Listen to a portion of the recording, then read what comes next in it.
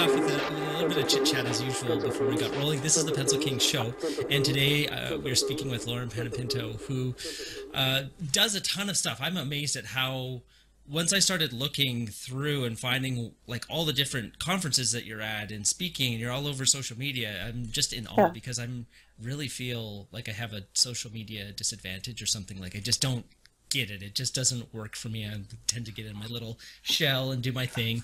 Right. But welcome to the call. How are you doing today? Good, good. Some people would say I maybe do too much stuff. They're like, "Oh God, Lauren Panepinto again.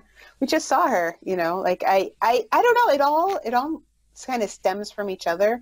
I mean, my main professional identity is creative director of Orbit Books, which means that I'm in charge of the look of all of the covers that Orbit Books, which is a sci-fi fantasy publisher in the U.S. and the U.K. and Australia, kind of do. So, you know, I'm hiring a lot of artists and designing a bunch of covers, and I have two designers that work for me, so they're designing covers, and that whole process, everything kind of flows from that. So I started writing for Muddy Colors, which is an artist blog, an illustrator's blog, and they wanted the point of view of an art director, you know, not just a bunch of illustrators. So I've been writing for them for maybe 5 years, and then because of my position, I go to a lot of conventions and art conventions and do a lot of portfolio reviews. We were just talking about portfolio reviews, and I just saw Mitch at Artisticon in Philadelphia, which is a con where I did a lot of talking about art business and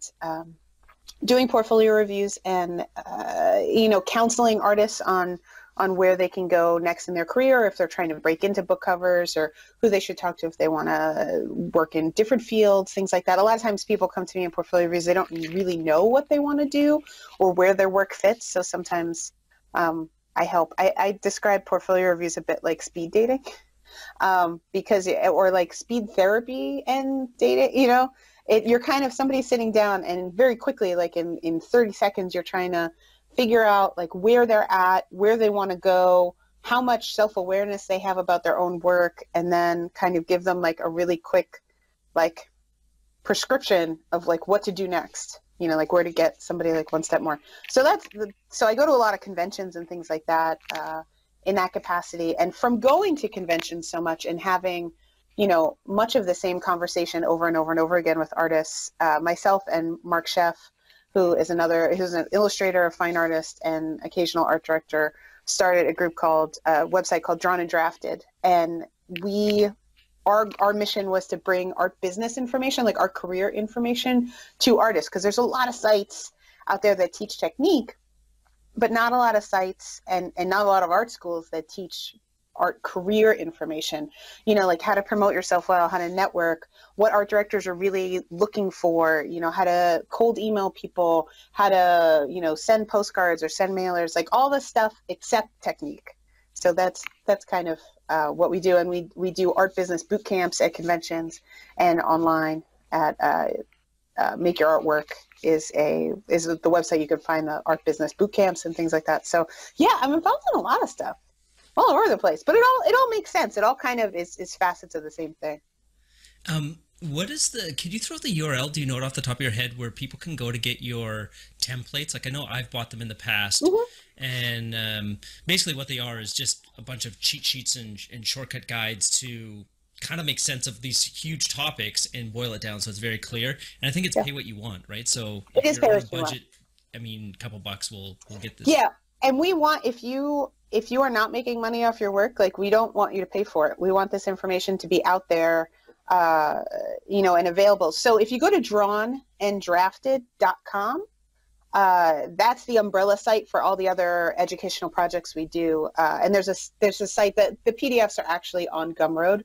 So it's just a pay what you wish or pay nothing if you wish. And a lot of times people will download them and then kind of tip us later when the things really worked. So there's, you know, there's a one sheet on self-promotion. There's a one sheet on portfolio reviews. There's a one sheet on confidence and networking. There's a PDF on contracts and invoicing and money stuff. And so there's about 7 of them right now. There's one about fine arts and getting into the gallery world. Every time we think of a new topic, we kind of like put it all into like a nice little PDF and stick it out. And it's just an overview, but it at least gives you the topics that you should be thinking about, and like is a good jumping off point. Yeah, I just love those. I want to throw those out right at the beginning. Thank you. If Thank someone's you. listening and they Yeah. want to grab those, I think that's part of what we try to do on the podcast here. The show is just to distill this knowledge, because it's really confusing, I think, for a lot of people. And some people just seem to, they're like a fish in water and they can navigate it easily. And it's like, well, isn't it easy for you? It's like, no, it's not easy for so many people. And so I think it's great to have this little, just to be able to distill it down so you kind of know the right direction to go. I'm curious, how did you get into being an art director? And I know you probably have fielded this before, but I'll give you my context behind this, that I was always afraid of losing my eyes or my hands. So while I was working in visual effects, I was like, uh-oh, my body is going to give out at some point. I need to elevate to a higher level where I'm not working 12 hours a day on the craft, and I'm more involved in other things. And I also like planning and that kind of stuff. But for you, how did you navigate to where you're at right now? Well, it's kind of baked into the graphic design publishing world. I'm not an illustrator trained. I'm a graphic designer trained. I went to School of Visual Arts, and I started working in publishing right out of school. Excuse me. And I've always been a geek. I've always been into sci-fi fantasy, but I worked in more mainstream fiction and nonfiction. I worked for St. Martin's Press, and then I went and worked for Doubleday, and then I came to Orbit Books. So just started doing sci-fi fantasy full time. But at the previous jobs, there's a kind of a corporate, but there's a ladder of promotions. So you start as a junior level designer, an entry level designer, and you take other people's covers and you make the flaps and the back and the spines of books. And that's how, and looking at other people's files is how you learn to do book covers. You kind of learn by dissecting their designs and wrapping them around. And then the next step is you design more covers, so you're a designer, and then a senior designer. And then at the point that you're a senior designer, you're being given covers to do design of, but you start learning from an art director how to talk to other artists, how to tell photographers, illustrators, other designers what you need, how to communicate with them, how to negotiate, talking about contracts, things like that. And you start directing other people. So that's what an art director is. And then as you're doing art direction, you start to have to learn more about the business. So whether a book is, whether we hire a photographer or whether we hire an illustrator or whether we just design it in-house through either pieces we make or pieces we have or type or stock art, that's really dictated by the trends in the target audience for that book, like the genre or the subgenre. And, you need to know that stuff as an art director. So you become much more kind of industry aware, and you have to start taking into account sales and marketing and target audiences and trends and things like that. So, it's not everybody wants to be an art director, and you definitely design less, especially, and then the next stage up is creative director, which means you're not just in charge of a bunch of individual titles, you're in charge of the whole imprint and making sure that, like for me, it's not enough that a book cover is good. It has to look like an Orbit book. And, I have things that is. And I kind of form the idea of that with my publisher. But, not everybody's cut out for management. And it's not a skill that necessarily everybody wants to do. Like my senior designer right now is amazing. And she really doesn't have an interest in managing. Like she wants to design book covers and design them. And she has artists that she works with, and, she'll do a little bit of art direction, but she wants to stay at the position where she's doing the creative work more than managing the creative work. And I miss it sometimes too. I definitely don't get my hands dirty enough. I feel like half my day is just emailing sometimes. Yeah. I always make a joke when a friend tells me they've gotten promoted to that. There's like a threshold, and then all of a sudden Excel becomes one of your like key softwares that you're using. And I'm just like, so how do you like Excel? And they're like, it depends on what you want, but I think it's, I certainly didn't know what the job would entail when I was getting into things and how much management there was. And I was always shocked, I think earlier on in my career, when I would hear people or meet people who had been art directors or senior artists or whatever, and then they would step down. After having been there, I could just see like, well, when you can put on your headphones and listen to an audiobook and do your work, and that's your day basically. It's not so bad, you know. Yeah. You just kind of have to navigate and find your role. I get jealous sometimes of my senior designer because she just gets to sit at her desk and like play her music and like, work on cover designs. But it's really hard for me to I still design some books from scratch, and it's so hard for me to carve out the time. I either have to like get away from my desk where no one can find me in the office, or I have to stay late, or I do it at home on the weekends because, there's approval things all the time, and like emails and people coming by and meetings and stuff. So you really have to like protect that time. But I definitely look at her jealously sometimes. I'm like, I remember when I just had to design things. But I really get off on collaboration. Like I really love the collaboration end of it, and I think that's what makes the management part so rewarding. I think it has a lot to do with how you consider ego too. Like when my team does a great cover, or when an artist working for me does a great illustration, I consider that, a win for me too.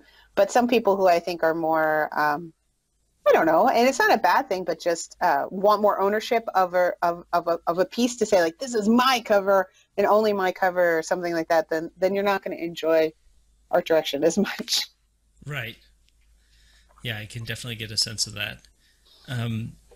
So we were talking a little bit before we started the recording here about when people are coming up to you and what an art director wants to see. And I know you had a panel which at Artisticon, which unfortunately I was not able. I just had a conflict with another thing. Oh yeah. I wasn't able there's so much going on to grab that, or to attend. But I was curious for you. What are the things that really stand out? Because I see it. It seems like when we're creating art, it's very me-centric. It's very ego-driven. Like we want to create the things that we want. We never ask is like, well, does the world want that thing? And then when you're trying to apply for a job somewhere, it's like, well, your job is like to try and make this person's life easier in one sense. So from your standpoint, how does it look? Well, I think given a certain level of skill, given that you're in control of your tools, your medium isn't kind of painting you, whether it's, and it doesn't matter to me. People ask all the time, does it matter if people are working digitally or traditionally, or I don't care. Like I care about the finished piece. I don't really care how you got there. I mean, I care, but there's also concessions for like, if it's somebody digital, I know we can make revisions easier. If it's an oil painter, I tend to get more check-ins from them over time, whatever. So the process is a little bit different, but I really don't, I'm hiring you for the finished product, the finished digital file regardless. But what I find really interesting is given a certain level of skill, because there's certainly a lot of portfolios that come to me that are not of the polish yet or the technique level yet that they're ready to work, at a big publisher or something like that. But given that aside, that's a different issue. What I find really interesting, and I mentioned this before, artists come up to me all the time and they say, I'd really like to work in book covers. And then they show me a portfolio that has nothing that looks like a book cover in it. And I say that to them, and I don't mean that it has to be a vertical, rectangle or anything like that. But I mean, there are people that come to me with concept art portfolios and they're just character turns and like 360s. And they're like, I really want to work in book covers. I'm like, that's great. Show me you can do a book cover composition, or, if people have only ever done, gaming pieces, there's a lot of like, Magic the Gathering artists that do book covers also, but, it's not automatically the same thing. So I guess the first thing I look at in a portfolio is composition and what kind of instinctual composition that artist is making. Because I think a lot of artists compose instinctually instead of in a planful way. I think we're making choices that say, oh, this feels like a gaming piece, or this feels like a book cover piece, but they don't know why. So when I say to them, you haven't done a book cover, what I'm kind of mean is, like book covers, if you go to the store and you look at book covers, they have a much simpler composition than a gaming piece or an interior illustration. They have a really strong focal point. Like the number one thing I look for in somebody's portfolio is a control of visual hierarchy. And what I mean by that is there's at least a really strong focal point. It's not confusing to the eye. There's not a lot of things fighting. And the next level of that is, you know, if you've got the focal point down, the next level of is what's your second focal point and third focal point, and that, and what, you know, how your eye travels around the piece. If somebody instinctually or purposefully is controlling that, then I know they'll be good at book covers, whether they have only horizontal pieces in their portfolio or anything like that. But a lot of times I'll get portfolios that don't show me composition at all. And that's really my first feedback to people is whatever industry you want to work in, there's a certain way that industry looks. Like if somebody came to me and said, I'm looking to do concept art or character concept art, and they only had book covers in their portfolio, then I tell them to do character turns and character designs and things like that.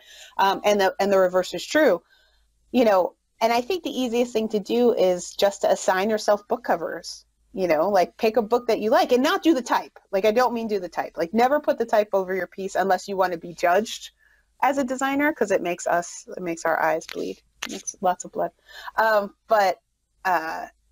You know, what do you mean? Let's unpack this a little bit. So does that mean that because when design is your craft, and these are two separate crafts, so there's like creating the artwork is one thing and doing the design is another, and that the person doing the artwork just doesn't have the experience, and so they're most likely not going to do a great job, and it's just going to come off. It just gets in the way. Yeah. So it makes it really hard to judge your illustration if there's a really like bad type on top of, or just the like type gives a piece subconscious emotion. And if you don't if you're not having that work for you, just because you're not a designer, you don't know how that works. A lot of times your type will be giving the opposite effect that your illustration is doing, and then you're being torn in two different directions. Like a lot of times I'll see really simple type over illustrations, and that's good, better to be simple. But a lot of times they'll pick a font, an illustrator will pick a font that makes a book cover look, you know, like a kid's book or something rather than an adult book. And then it's just fighting. It's just better to see the illustration.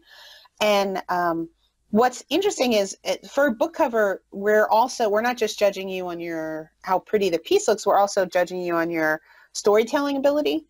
So if you just kind of make up something in your head, I think most times when an artist just makes up something in their head, unless they have a story behind it, they just kind of tend to do a pinup piece. And there's a lot of book covers that are just character pinups. But if you really want to sell your thought process and how great you are for book covers, then you should try to tell a story with that piece.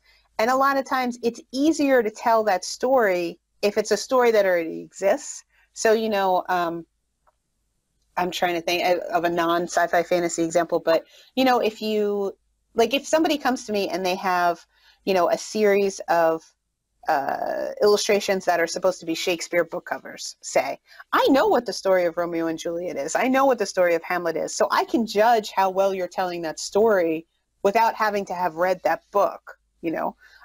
When artists make up book cover samples in their head, sometimes there's not enough story there, or the person doesn't know that there's story. So sometimes enough narration doesn't get into the piece, so it's hard to judge. So the most, I think, effective advice I usually give people when they show me a portfolio and they're really interested in getting into books is just illustrate some book covers that you like, you know, and the more popular and well-known the stories are, the better, you know.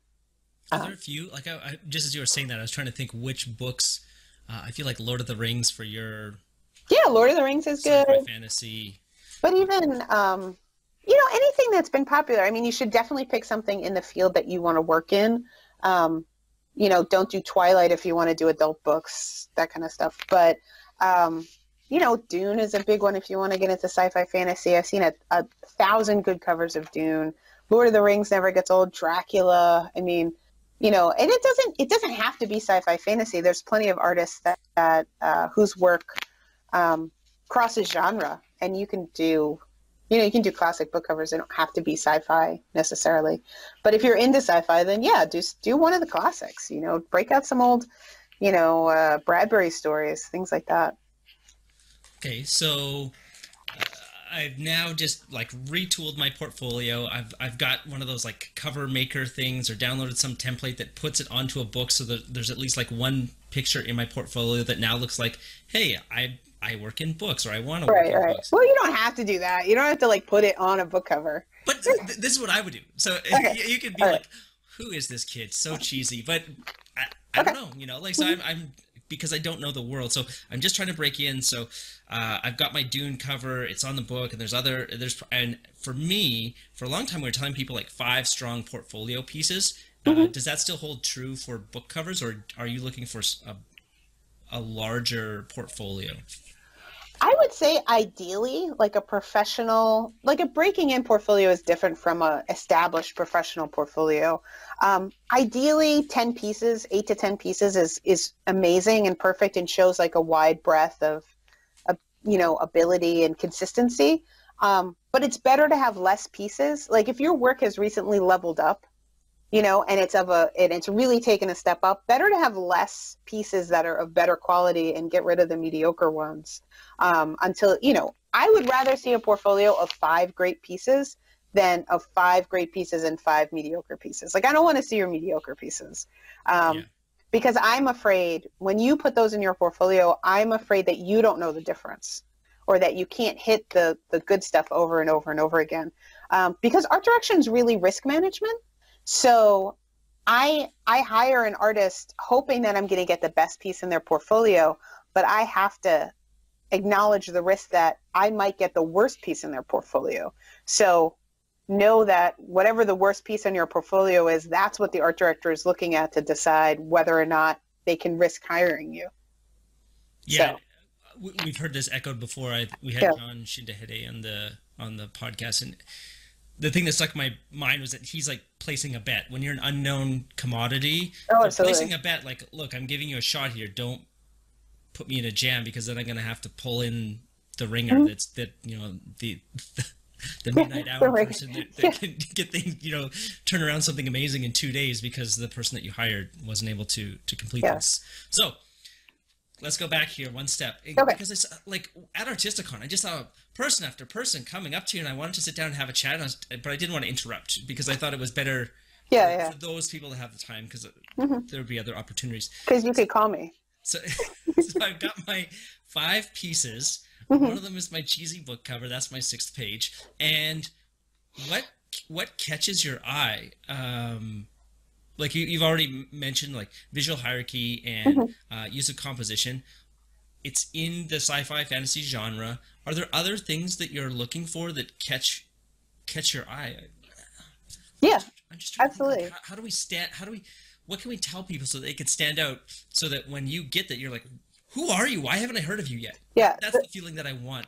I think the number one thing that stops me in my tracks is, and like makes me write down somebody's name, like, oh my God, I need to make sure this person is in my files, is someone that can reinvent the wheel in a fresh way. And what I mean by that is, especially in sci-fi fantasy book covers, we're doing the same book cover over and over again a lot. So it's like the big sword on the cover, or the guy in the cloak and the sword, or like, like the 4 guys riding in the hills in the big epic fantasy landscape. We're actually recreating the same cover over and over and over again. And it gets tough. And it's about, when you're working in genre covers, it's about those, we call them genre checkpoints. So, you need to have the big sword in there to say epic fantasy, or you need to have the imposing door, tower door kind of thing, or the guy in the cloak, to tell fans that this is the kind of book that they want to read. This is the kind of story that they want to read. And each little subgenre of sci-fi fantasy has those genre checkpoints. Like back in the days when steampunk was really popular, it was gears and clockwork pieces and like Victorian clothes. Space opera is a totally different thing because it's spaceships and planets and things like that. So every subgenre has its own genre checkpoints. If somebody can hit those genre checkpoints in a cool new style, but still have those genre checkpoints in there, then that is gold to me. And if you look at people who have kind of come through sci-fi fantasy book covers in a big way, just from, maybe like 0 to 60, like, you know, they'll do one book cover one year and they'll do 10 the next year. It's literally because of that. It's because they figured out a way to do a really standard content, you know, a bunch of mercenaries in a field. I mean, if you look at somebody like Richard Anderson, who came from the concept art space and still works very much in concept art for movies and games, he got really big on book covers because his style is so abstract. But he was able to apply that style to content that was very familiar to audiences. So it was a bunch of knights in a field standing there, but it looked so cool because it was his style, was such a breath of fresh air. And in a way, he's almost become the look of sci-fi fantasy now, or he's become a very established look in sci-fi fantasy right now.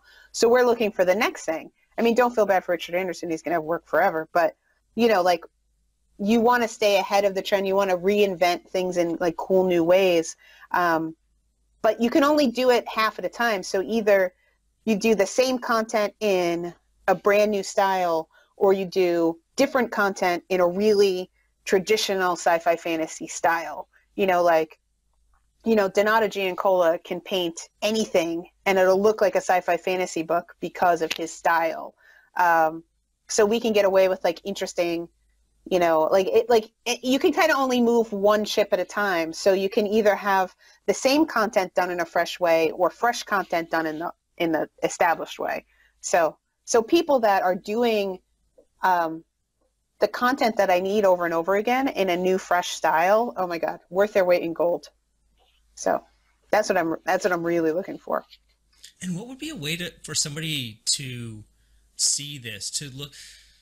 I love research, and when I'm going into something like looking back, are there books that people can buy that are like all these book covers through the decades, so they can actually see these shifts happening? Because I feel like it's possible. I felt that way when I watched the new Spider-Man. Mm-hmm. Was it Spider-Verse? Spider-Verse, yeah. Oh. The style was just, I was like so excited because someone was pushing into this whole new realm of animated style that I feel like is so many other movies are going to be able to be made in new, exciting mm-hmm. styles, because this one kind of broke the mold.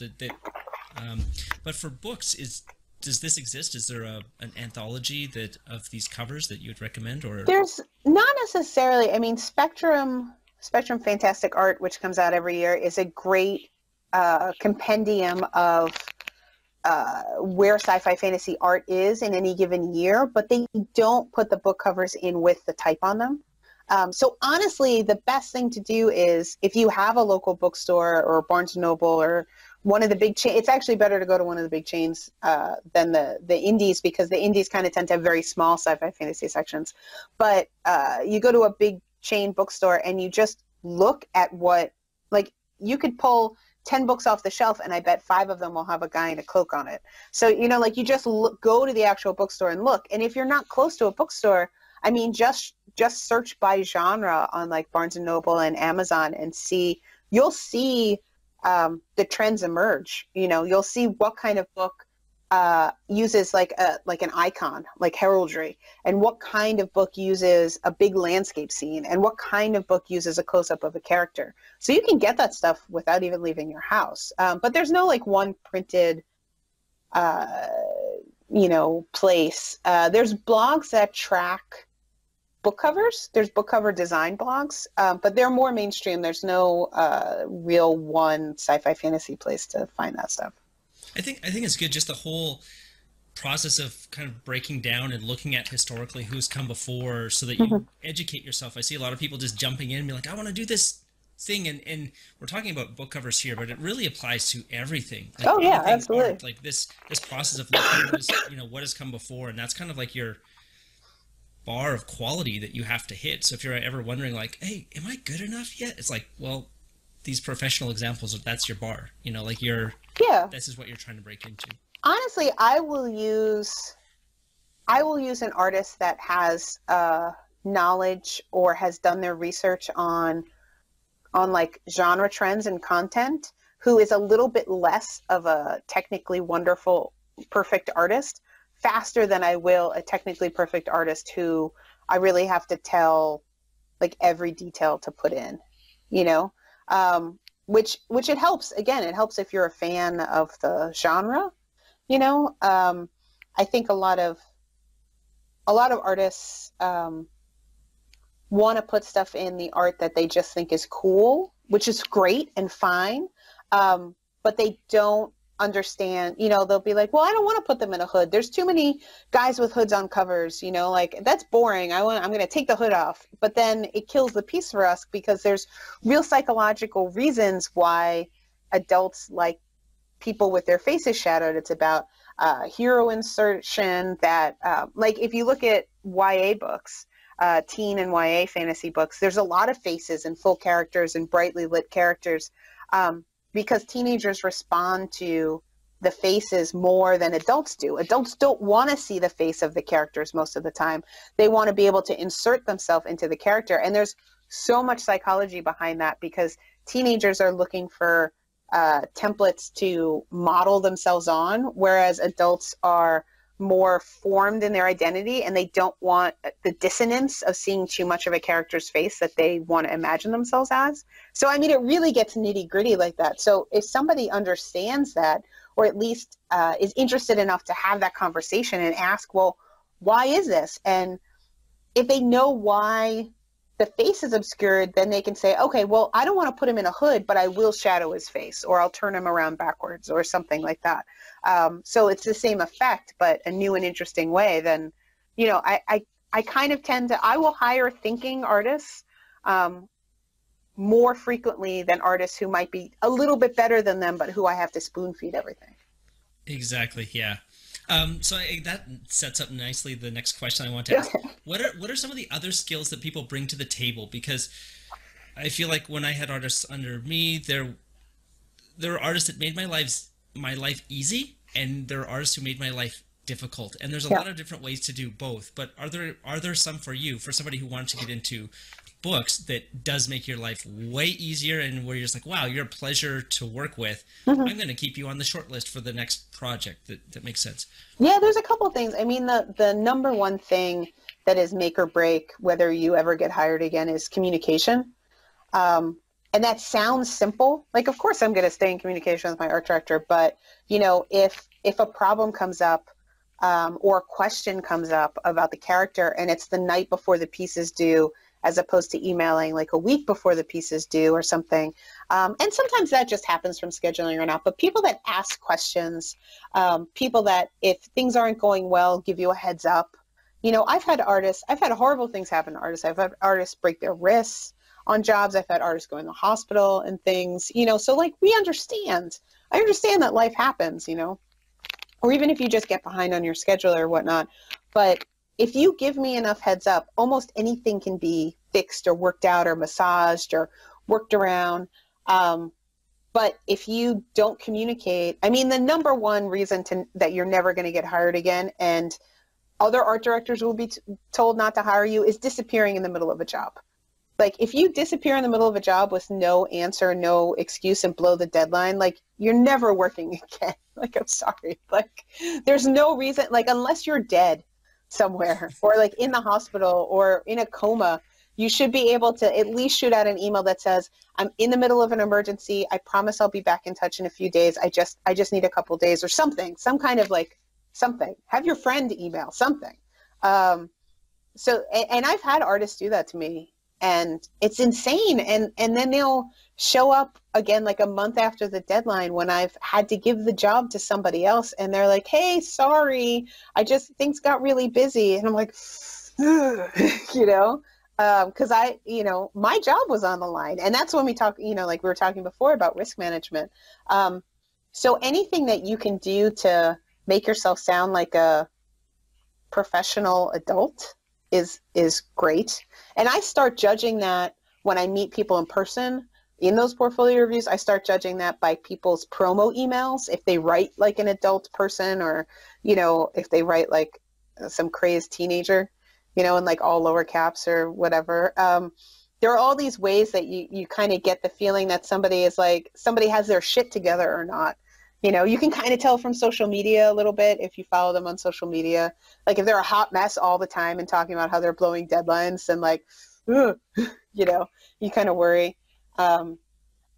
But so communication is the number one thing. If you're a good communicator, almost anything else can be worked out. And then just if you're game, there's a lot of artists that think the art director is the obstacle, is the hurdle, and that's not how to think about it. Like, the art director is your coach, and together we are trying to get over the hurdle of the approver, whether it's a publisher or a licensor or whatever. The art director is not the enemy. The art director is doing everything in their power to make your job as easy and as smooth and as perfect as possible and get it as approved as easily as possible. But there's a lot of artists that think the art director is the enemy. And when we ask for revisions, it's either because we don't have anything better to do than to pick the piece apart, or we're just like making changes, because of whims, or things like that, and get kind of hostile. And I totally understand if revisions are above and beyond the call of duty, then absolutely you should say something, have a conversation with your art director. Some art directors are better than others at pushing back with their approvers. Some have more freedom than others. Sometimes a job just goes off the rails. Like, I have a job right now and I'm dreading emailing the artist because this artist has been such a good sport. And there's a piece, and like, the publisher and the editor insisted on moving the position of the sword in the piece, and I didn't want to do it, and the artist didn't want to do it, and the artist kind of made us think about it. And I was like, look, we have to do it. I'm sorry. I actually gave them a little bit of hazard pay to kind of sweeten the pot a little bit, because the piece was done, like, it was above and beyond. And they did it, and they did it well. And then the editor and publisher were just like, you know what? We're sorry. We liked it better the other way. And I was like, oh God, I can't. Like, so, but I, like, I'm a little dreading emailing that artist, but if you're a professional, then you just like accept that you and the art director are in it together. This is not the art director trying to like be out to get you, but there's definitely been artists. There was an artist once or twice that like canceled the job on me. They just like gave up in the middle because they were like, I'm not making this change. And I'm like, what the fuck? Sorry, I don't know if I'm allowed to curse on this, but you can bleep me out later. But yeah, like, knowing that I think the attitude that you and the art director are a team is another thing that's gonna get you hired again and again. Just feeling like you're in it together. And just, I don't know, not just being cool about like deadlines and revisions and things, and also standing up for yourself. Like, I'm not saying don't stand up for yourself if somebody's asking too much or the deadline's not doable or anything like that. Like, communicate about it like an adult person. Don't like stew in discontent until you like explode in rage, that kind of thing. Yeah, definitely. I think that's a perfect place to end. Was there other insights, wisdom that you feel that we didn't get to cover, that you're just like, oh, this one thing? I think this was great, that it was very comprehensive. And yeah, I've been wondering, for a lot of the students that we're working with who are learning how to paint, like, because I feel like oil painting very naturally lends itself to book covers. I see. Oh, absolutely. Yeah. And I just like, I'm starting to become fascinated by this. So I think the steps that you gave, I now have a blueprint. I know what my portfolio would need to look like. Don't put type on it. I feel like I can talk like an adult human. Yes. So, yeah, is there anything left before? I think the key in, like you said, you have a lot of artists that are looking to like break into the industry, get their first cover, get their first job, their first big commission. I think the hardest thing about that phase of your career is kind of toiling in silence without hearing back. If you're sending promo emails to art directors that are on your list of like dream clients and things, you could be doing everything right, and it could still take a while to get you on the roster, and you're not necessarily going to hear back. Like, art directors don't have time most of the time to email back and say, this piece is great, keep going. So you've got to kind of provide your own encouragement for a while and just keep staying the course. There are artists that I really wanted to hire that it took 3, 4, 5 years sometimes to connect with the right book cover. And they, like, I would tell them if I saw them at conventions and stuff that I really wanted to work with them, but I don't know if they believed me or not, because it kept not, happening yet.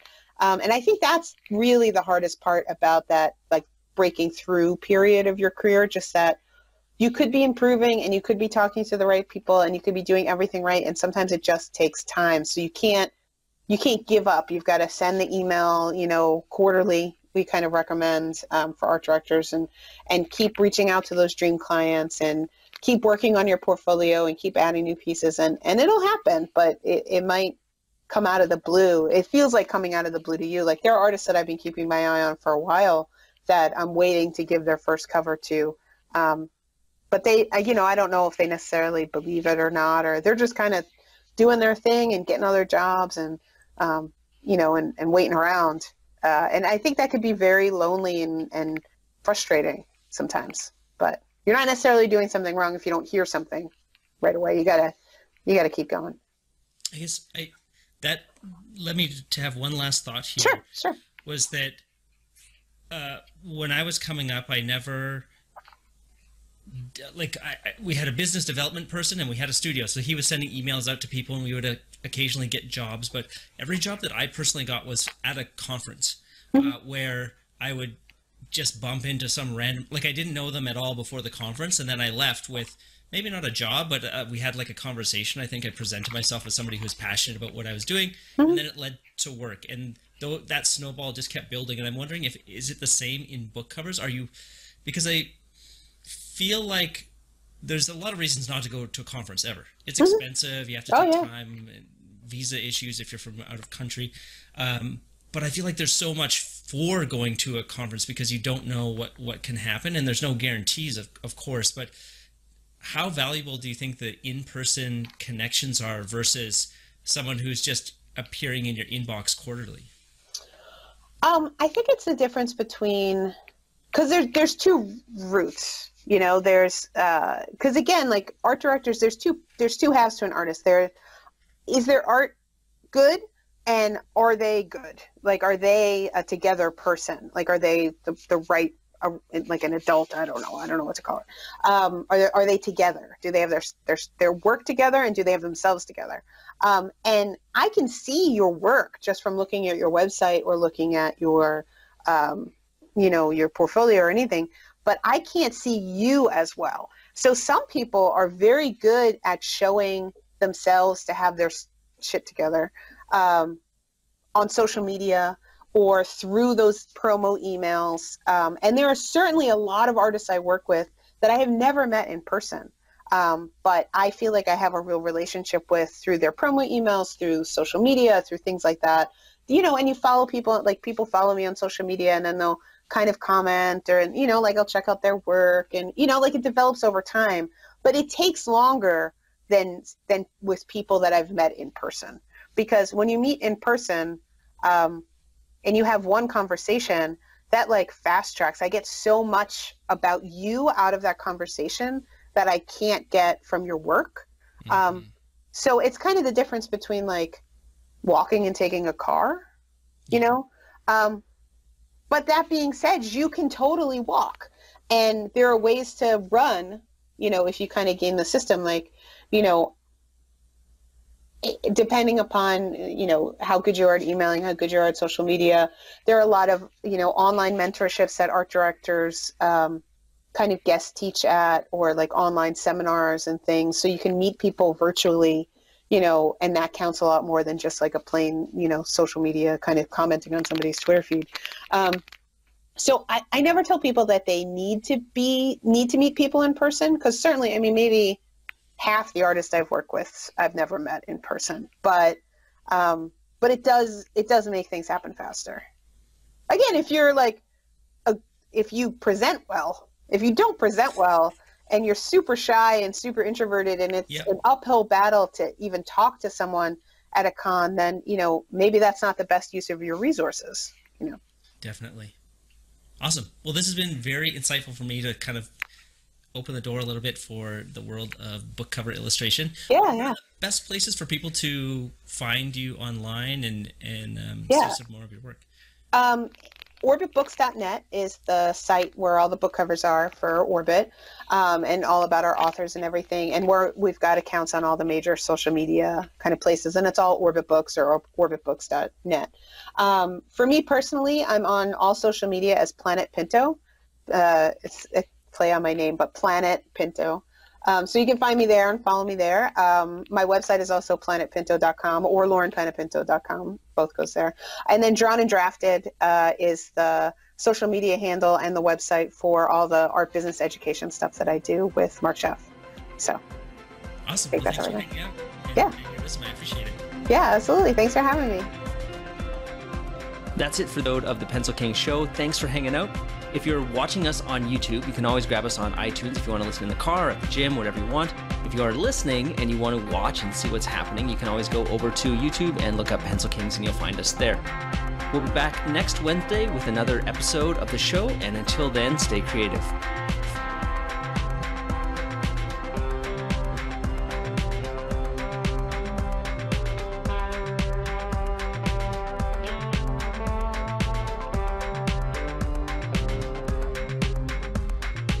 Demands patience, skill, years of practice. Ah, you talk like a fool. I would trade a century of practice for an ounce of inspiration.